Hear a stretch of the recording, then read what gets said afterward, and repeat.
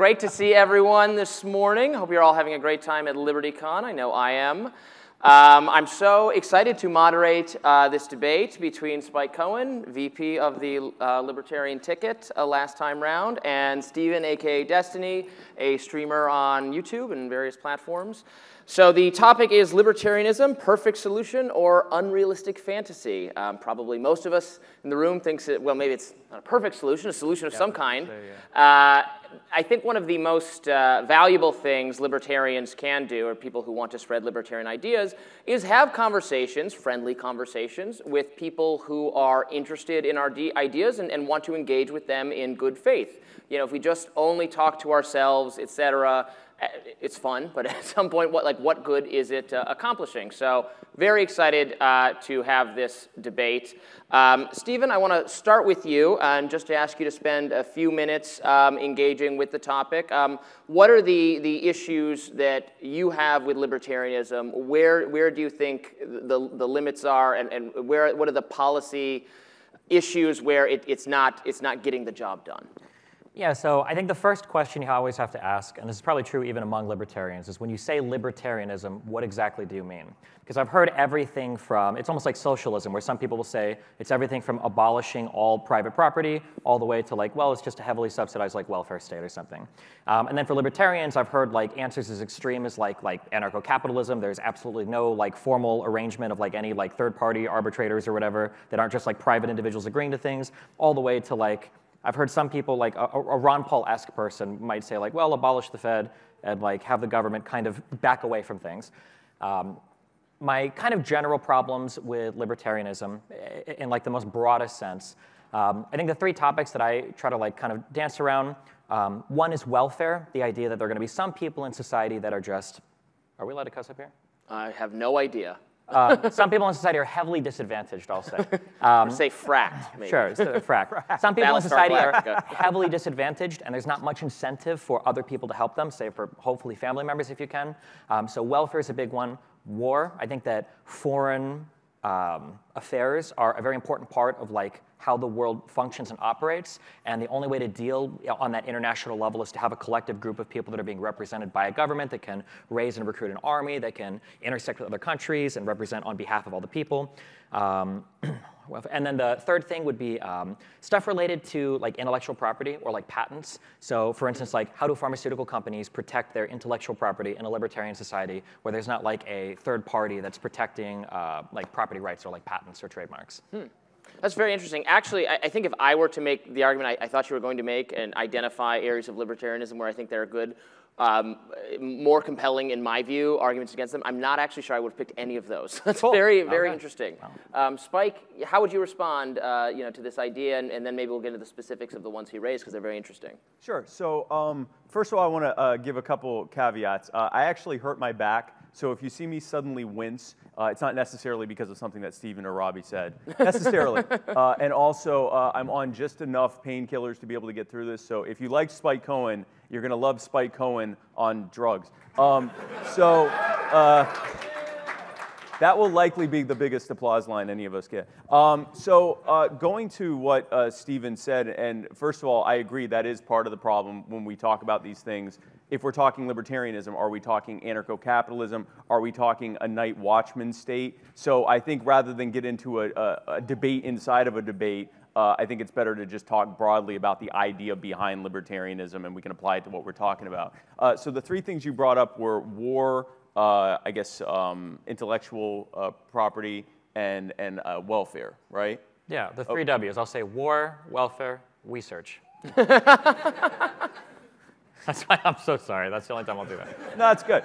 So we'll start with the, I guess the first one you did was welfare. I think first of all, and we probably agree on this, maybe we don't, that the first thing that any society should be doing when we're looking at how to help the poor is to stop creating weaponized systems that have the explicit intent of making and keeping them poor. So if you look at, for example, if you look at the ridiculous level of occupational licensing that we have, if you look at practices like over-criminalization, using the war on drugs, the war on guns, and all the other wars on victimless crimes, if you look at things like cash bail, if you look at things like the school-to-prison pipeline, those are things that we probably agree on that we could be doing to eliminate the amount of poverty that's in a way being created. When it comes to welfare, the thing that I would say is that if we have eliminated that much welfare, if we look at welfare as sort of like a safety net, and if we start putting the rungs back on the ladder, getting rid of the excessive taxation, regulation, and over-criminalization that leads to so much poverty, a lot of people that are currently stuck in a safety net are going to be able to climb out of it. If we also don't have a Federal Reserve that, in order to pay for the welfare state, the warfare state, and everything else, if we don't have a Federal Reserve and a monopoly on currency generation that is driving up the price of living because of monetary inflation, then many people won't be in any effective poverty. They may have the same amount of money, but that money will go further. And for those who still need help, you can use things like mutual aid and charity to get them out of the situation they're in and help them be able to get back on their feet. But the problem we have right now is that poverty has been, in many cases, made permanent and in a way, sort of made into a generational problem instead of a temporary problem. And yeah, that would be hard to deal with just with charity or mutual aid, but simply getting the government off of a lot of these people's backs would do a credible amount of good. When it comes to war, we live in the country whose government is carrying out most of the war that's happening in the world. If you look at I call it a genocide that's happening in Yemen, where the US government is funding the Saudi government and elements of al-Qaeda who are carrying out something that looks even more brutal than what Russia is carrying out in Ukraine and has been going on for far longer. I think that the idea of having a long-term standing military, the problem is when government creates a program, they have to create a reason to expand it and a reason to continue it. And that's what we've seen with the war on terrorism, with the militarization of the war on drugs. That has been a continuation of a program, the Pentagon, that has to have a reason to continue itself. And so I would say that actually it's better to have a defensive force, and even if that is either a smaller military or some kind of a militia system or something like that, that's not what we have. We have a war machine, and it's costing lives here and abroad. It's costing us a fortune. It's certainly not making us any less safe. When it comes to intellectual property, I will admit that's probably the thing I know the least about of the things that we're talking about. Well, and it's a thing that there's actually somewhat a range of libertarian views on. I was going to say there are some issues, that are still up for obviously all issues are up for discussion and debate. But I know very principled libertarian people who can take different sides on that issue. There are pro and anti-IP libertarians. Yeah. By the way, if your back is still hurting later, I have some heroin in my room. So just kidding. If this is streaming, I don't want yes, legalize heroin. Woohoo. Legalize heroin. Not necessarily use heroin, but you should. If this is streaming. So Stephen, what I think you raised a good point when you said, like, what kind of libertarianism are we talking about? That is such a broad term. So I get annoyed when socialists do exactly what you just said. Say, well, yeah, I'm a socialist. I'm like, wait, you mean that a revolutionary vanguard should seize the means of production from? It's not a system that works very well. And then they say, no, I just want more welfare. So I'm like, okay, it's not socialism. How do you feel about, I would say I'm directionally libertarian. I want to move the existing things we have in more of the direction that Spike was articulating, that, okay, well, if we have a welfare system, how can we subject it to some kind of market forces that will make it more efficient? If we have to have a military, how can we have it be more accountable to what the people actually want, which is oftentimes not what this war machine wants.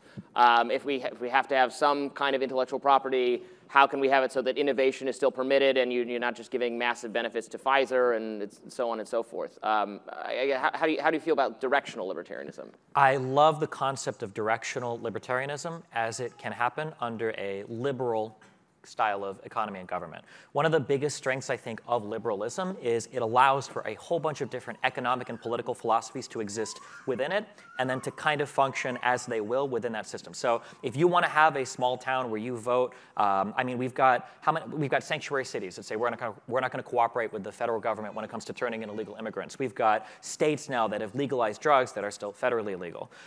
You've got people that will run and form co-ops in a capitalist society where generally you'd expect to see external capital and you'd expect to see shareholders and stuff. You've got workers that own the means of production, quite literally. I think that the advocation of certain libertarian ideas in terms of moving some things in a different direction, so like getting rid of the war on drugs, I don't know who even supports that anymore. Well, probably older people. There are a lot of people still do, unfortunately. That maintain, yeah, well, a lot of boomers. But yeah, things like getting rid of the war on drugs, I think, is an overwhelmingly positive idea. Things like analyzing, like, well, what is the application of military force that's appropriate across the world? You know, do we really want to be selling arms or be in bed with the Saudis when they are supporting genocidal regimes in Yemen? These are really good questions, and I love that under a liberal style of government, we're able to kind of like have all of those conversations. Whereas in a more hardcore libertarian style of government, if we wanted to have the conversation of there's a potentially important conflict brewing in Eastern Europe, what can we do? And everybody's like, well, I don't know, we don't have a military, we can't do anything. And it's like, oh, okay, well, our options are far more limited under other styles of regimes, like, say, communism, socialism, or libertarianism, that I think that liberalism gives us the flexibility to address. What do you think about that? Well, first of all, we're talking about having definitional issues. When you say liberalism, there are many people in here who actually consider themselves liberals, classical liberals. So when you're saying a liberal system, would you mind just yeah, I guess when I say liberal system, so I'm talking about some form of like representative democracy combined with some form of like capitalist economy where the things that we value are like property rights, freedom of speech, freedom of the press, things that are like enshrined in our like Bill of Rights essentially. Right. Like kind of very broad sense of like what it means to be a liberal. Okay, so I mean it almost sounds like a federalist system you're talking about, where a lot of the decisions are being made more locally than having a centrally planned from the absolute top, but where, like you said, different decisions are being made at a more local level for that community to kind of fit them. I just want to make sure I'm not missing. Yeah, in a bit. I mean, I think the idea behind the United States is always that like a decision ought to be made as locally as possible. I tend to agree with that. Kind of taking a step back on first principles, I think any form of governance, and this might also answer the minarchy versus anarchy question on how we're defining libertarianism. A debate we are going to have. A debate later. we'll be having at Also 3:30 if you want to do that. You're going to be out of the chair and somebody else. But we'll avoid doing that with this time. I would say that in general, libertarianism, if you were applying it to how a system of governance would work, you would say that that system of governance would want to be as local, as feasible as possible. The decisions being made would be made by the actual stakeholders in a given situation as much as possible. The mechanism of funding for that system would be as voluntary as possible, and the ability to opt out would be as much as feasible and as possible. That could fit within a so-called night watchman minarchist type of federalist state. And it's likely that, if we use the idea that central planning, that the more centralized decision-making is, the worse overall it's going to be and the worse the outcomes are going to be for the vast majority of people, then that would lend itself to that within any of those systems, some kind of democratic way of making those decisions would be the best way possible. Well, I'm kind of curious then. So on my 3 prongs, focusing on the war side, let's say that Mexico tomorrow decides that they want to invade the libertarian states of America. What do you do? Well, first of all, if you have a well-armed populace, that's probably going to be not very feasible. I mean, one of the things that we've seen, there isn't a standing army that would be able to invade, forget a nation of 330 million well-armed people, even a state of a few million well-armed people. That's not a real thing. That's not feasible. They could maybe have an invasion and they could blow up buildings, but in terms of actually whatever goals they would have in a long-term invasion, being able to occupy, being able to take over resources, that can't happen with a well-armed populace. Now, it's not to say that you couldn't then have some kind of either a regular training system like a militia or something similar that could be called up. And the beauty of having it that way, instead of a standing army with military bases and weapons weapons programs and everything else, is the impulse to use this thing that you have to justify the ever-growing budget that you need to have wouldn't be there. You'd have something that would be ready and on call, but couldn't be used for, widespread world policeman type style. Well, so let's, also, I think in addition to what you're saying, that you're more likely to get invaded by Mexico if you have the kind of vast police and national intelligence and agency forces that the government has. So I've heard this argument before, but let's lean a little bit more into this. So I think you can invade a well-armed population very easily. You would just be killing them all, right? Like, holding territory and having the citizens being like subservient to you while they're all well-armed and hate you is probably much more difficult. But if we were talking about like an invasion into like New Mexico or Texas, which is mostly empty land, save for like a couple of big cities, it'd be pretty easy for another country to make big territorial gains. The only people that could resist a formal army would be like individually trained citizens. I just don't see the ability for like individual citizens in like a state. Like, are people from Austin going to drive over to like El Paso to like defend that city? Right. So again, it's not necessarily that you wouldn't have some kind of ability to have a force to call up when and if needed. And if they decided they wanted to have some minimal presence to be able to make sure if something happened, there was something there. Also, if we're going to the hypothetical of the Mexican army deciding that it wants to wage a campaign of genocide, of actually going in and killing everyone, it's likely that there would be some indicators beforehand, like this isn't going to happen tomorrow, right? Sure. So if that were the case, then there would be able to be that, okay, well, this looks like this is something that's going to be happening. We can begin calling up the people that we've had regularly training for this type of thing. But that's to go from that step to say that another government could do something, could decide they want to commit genocide and invade, and therefore we should have, I want to make sure we're in agreement that we should not have the military-industrial complex we have now. Is that correct? I love the military-industrial complex. Okay, so, and you're saying that unironically? Yes. Okay, all right. So like, because what I'm going to avoid, because I'm sure you've probably been on this dialogue a million times, but the questions I'm going to start to ask are going to be like, so you think that we should have a group of people that we could call up when needed, they're getting some type of regular training, we're probably making some sort of investment into like arming them, we're probably having some kind of logistic. At some point, are we kind of just rebuilding the military? No, because the idea is that it remains as a defensive force. If you have something that's there, that exists, it turns into what we have now, and I want to make clear what we have right now. What we have right now costs us over $1 trillion a year. It has cost us, just in my time, it has cost tens of thousands of American lives in combat.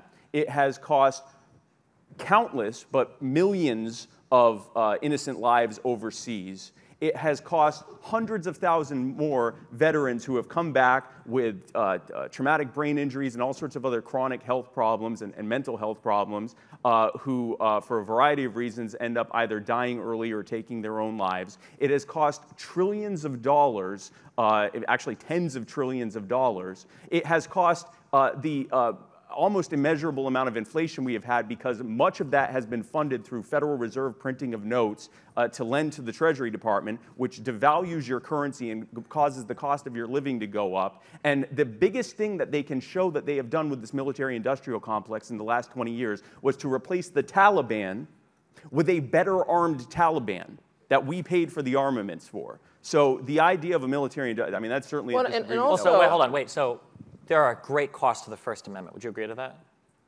I believe that there are, but I don't believe that an invasive That's fine, but I'm saying there are, the First Amendment comes with it the ability to do an almost unmeasurable amount of harm to society with the type of speech that you proliferate in society, which is okay, because we've decided that even though there might be some great costs associated with allowing anybody a platform to speak, in the United States we feel so strongly about that right that we're willing to accept the trade-offs for the benefit of having that right. But so who is the we in the military-industrial complex? The we is the existence of the United States is essentially like the leader of the free world. But even from it's the ability to ensure our trade routes. It's the ability to maintain leadership across conflicts across the world.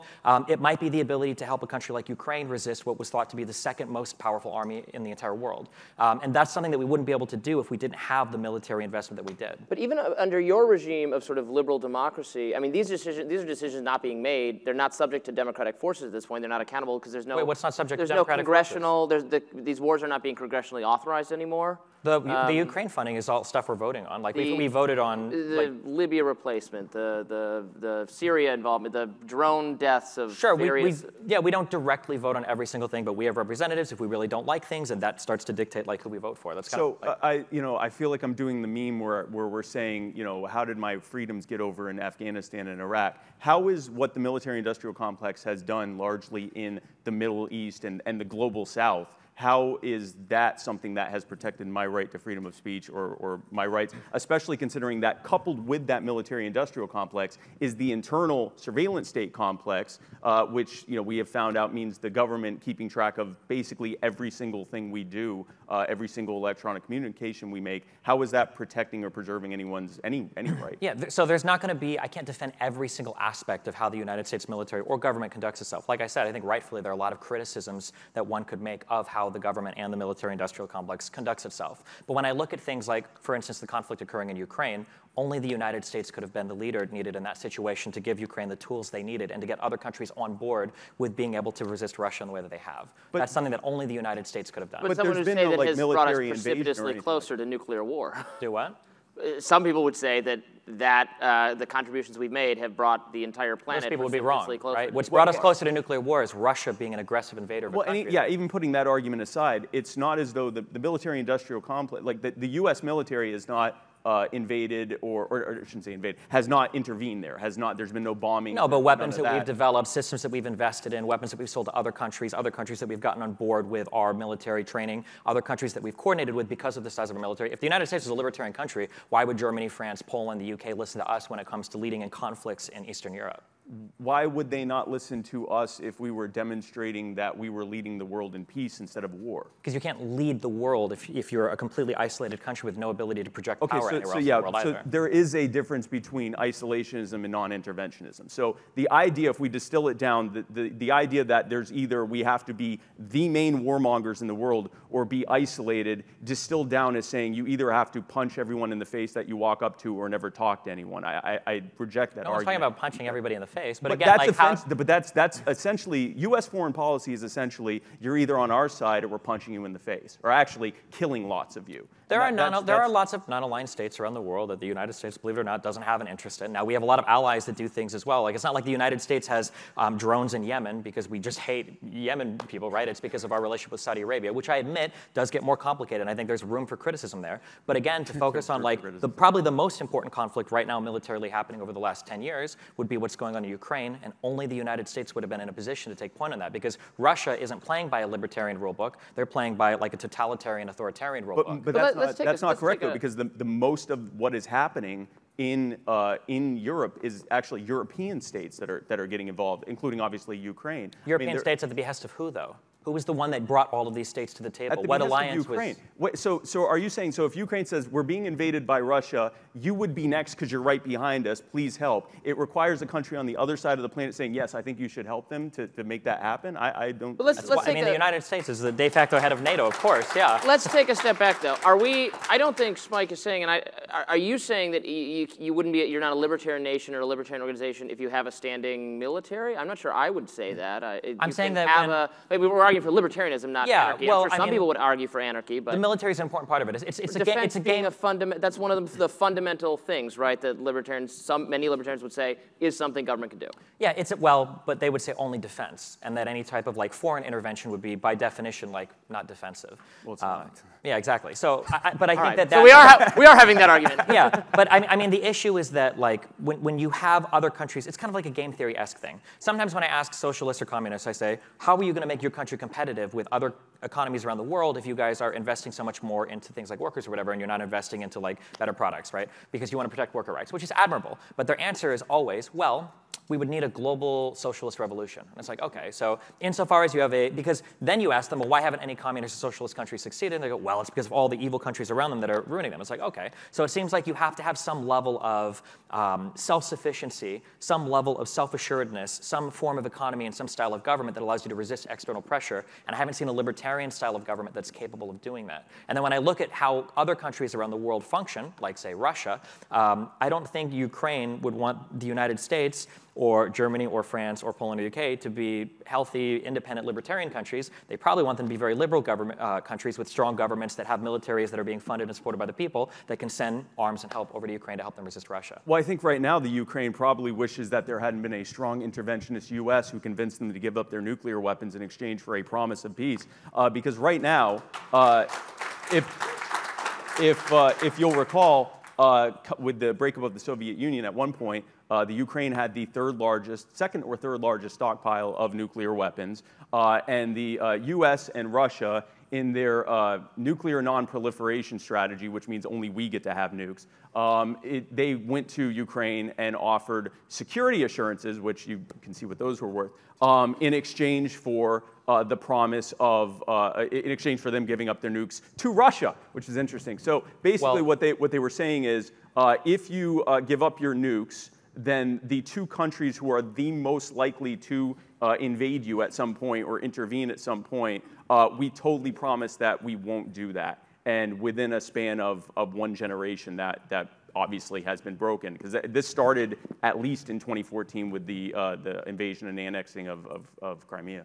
So this was a thing. It was in 1994. It was called the Budapest Memorandum. And it is true that Russia and the United States had Ukraine, Kazakhstan, and one other nation where they said, we're going to move all of your nuclear weapons out in exchange for some promise of territorial sovereignty. But the issue is that Ukraine didn't want to manage those nuclear weapons. It was like over 1,600 active nuclear weapons in one of the most, what would become one of the most corrupt states in the entire world. I think that it was probably a score for every single person that the nuclear weapons that were in Ukraine were moved out of Ukraine. As much as I don't like Russia, I'd probably want that active nuclear arsenal being managed by Russia rather than in Ukraine that was a corrupt, incredibly messed up state that couldn't even afford the proper maintenance of those weapons. I think that the Ukrainians would disagree with you at the moment. But putting that aside, they might disagree at the moment, but they voted for the Budapest Memorandum as much as anybody else did. It's not like we forced it on them. They agreed to that treaty. They couldn't manage that nuclear arsenal. Yes, this is an argument against this kind of style of foreign policy. That's Do you think right. it's better for more countries to have nuclear weapons? Should every country have a nuclear weapon? I don't know necessarily that every country should have nuclear weapons, but I think it's quite a coincidence that the only countries that have even been remotely subject to invasion from the U.S. or from Russia or any other of these aggressive states have been countries that haven't had nuclear arms. And the only country that had nuclear weapons used on them was used by us. Yes, yeah. And another side note here, the only time in the entire history of nuclear weapons that they have been used was when only one party had them. And that was when the dropping of Fat Man and Little Boy on Hiroshima and Nagasaki. I'm not sure if I did those correctly. But, and then with just one other state having nuclear weapons. As soon as Russia got them, and certainly Russia was not a good actor, but one other state having it was enough for that to be off the table as just being the new way of doing, replacing carpet bombing with nuke bombing, which obviously has been a good thing. So I would say that the nuclear non-proliferation strategy taken to its logical step is about as effective as a no-gun zone in a school, right? You're saying that only the bad actor is going to have this. Putting that aside, I don't think that necessarily the Ukrainian government would have decided, yes, we're going to keep this entire stockpile of weapons. But by having this U.S. world policeman style of foreign policy, they said, oh, listen, we're the world police, we'll take care of you. All you have to do is give up your nukes. Well, that failed. And the reason it failed is because, frankly, if the people that were looking at this Budapest memorandum at the first place would have realized the United States government, as everyone from Joe Biden and everyone in the government has said, even AOC has said this, is that the United States government is not going to intervene in a hot war with the other largest nuclear power on the planet. So in retrospect, I would say that the libertarian idea that defense should be as local as possible, if applied to this situation, would mean that a nuclear-armed Ukraine would not fear Russian aggression, or at least not Russian military aggression, and that any kind of things that Russia would do would have to remain on a political, diplomatic, or economic, or social front, and could not lead to a hot war because Russia knows what would happen if they actually did that.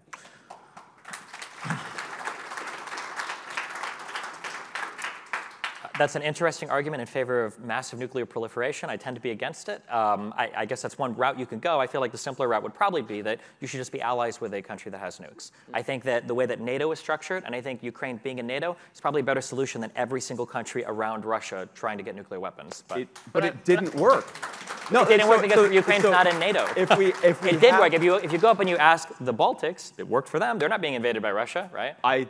If Russia had decided to invade Ukraine as a NATO country, we would be watching American politicians explaining why, even though Ukraine is a NATO country, we're not going to start. Russia would never invade a NATO country, though. That's the whole point. You said it yourself. Having nuclear weapons or that nuclear shield, it's one of the reasons why from 91 to 2014, Europe was an incredibly peaceful place. And even from 2014 to 2022, aside from the Ukrainian conflict, Europe has been far more stable than it was in the preceding 100 years. So you're arguing for nuclear proliferation, but just under the aegis of the US military? I'm arguing for a nuclear shield where those nukes are managed by as few countries as possible. So that's nuclear proliferation with extra steps. If you think that nuclear proliferation with extra steps is the same thing as being in NATO and having the defense of the United States versus every independent, non-aligned country having nuclear weapons, I don't know what to say. Well, I would say that if you are relying on the U.S. military-industrial complex to not act like the scorpion and eventually sting you as well, then I'm not sure what to say to you. I mean, what do you mean? What does that mean? Sting who? The U.S. government has invaded, bombed,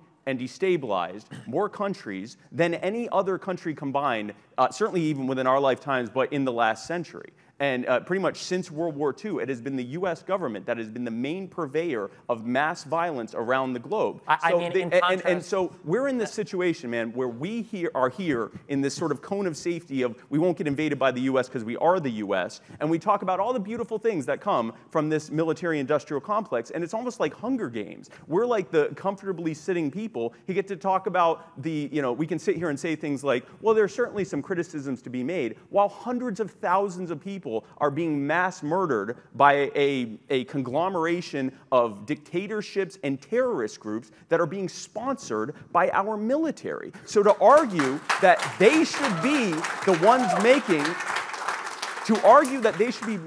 both the moral and physical case for world peace is to ignore the entire history of what the U.S. military actually does. It is an argument against not just the U.S., because this is not U.S. bashing, okay? Because if Russia was in the same position we had, I can guarantee you Vladimir Putin would be the same or worse. This is an argument, and China, of course, China very bad, but this is an argument against this sort of central hegemony of any state or of any government, and to decentralize that ability to defend oneself as locally as possible, whether it's at the state level, and when I say state, I mean like government, at the national level, if you have it that way, then you could still have bilateral and multilateral agreements and all of that stuff. But if you try to create this umbrella of this one main superpower is going to ensure everyone's peace, but also we have to pretend that they aren't mass murdering people on a regular basis and arming the terrorist groups that they use as the pretext for the justification of their growth and expansion to begin with, that's just foolishness. There's no reason to do it that way. We should so, wait, go ahead. I got it, because this is the line of reasoning. So first of all, I think it's important to separate foreign policy from before and after the fall of the Soviet Union. Foreign policy from World War II to 91 was far different than U.S. foreign policy from 91 to 2022. That's true. However, the second question then, so are you opposed to the existence, say, of NATO? I am opposed to the existence of NATO in its current form. Okay, so then the next question would be, if you look at countries like Estonia, Latvia, Lithuania, Poland, Hungary, do you think that all of these countries, the world would be a better place if all of them felt like they needed nuclear weapons to resist Russian aggression? They do need nuclear weapons. They're just relying on a foreign superstate to provide them. So this is where we fundamentally disagree. The idea that you're advocating for, that we have a world where over 100 countries are racing to acquire nuclear weapons, that is a world that is far closer towards some sort of nuclear conflict than one where the United States is providing defense and security for countries that are part of the alliance. I don't see how there would be any other take on that. That requires saying that someone in Latvia is inherently less trustworthy than a public or military official in the U.S. to use nuclear weapons, despite the evidence of the fact that the U.S. military is literally the only one that's actually ever used them. So to compare the use of nuclear weapons during World War II for the first time ever, which was, 80 years ago? And to try to say that, we could nuke anybody at any time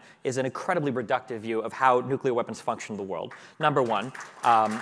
Number two, the United States is more trustworthy to handle nuclear weapons in a responsible way because of that hated military-industrial complex. We have the technology, we have the people, we've got the Department Department of Energy. We've got people that are trained. We've got the installations to facilitate the use of these nuclear weapons in a way, and we have a pretty large democracy that is, believe it or not, relatively free of corruption compared to other states in the world. I think that I would trust the United States to handle those weapons better than 50 different independent countries all bordering other states that they feel like could invade them at any point in time. We're rapidly running out of time here, so we should probably touch on... Oh, we have 6 minutes. Wow. on one of the other subjects. I find the intellectual property thing you raised very interesting, but I'm not sure because different libertarians actually disagree, as I said earlier, on whether... very heavy arguments. The IP question is very simple. So say you have a product that you've got to invest $100 billion, or we'll say $1 billion to bring a product to market, but once you've done the research and development, it only costs $1 to make each individual little widget that you sell. How do you get a company to invest that initial $1 billion if once they've done it and everybody sees how you can make the $1 widget, everybody else starts manufacturing the widget?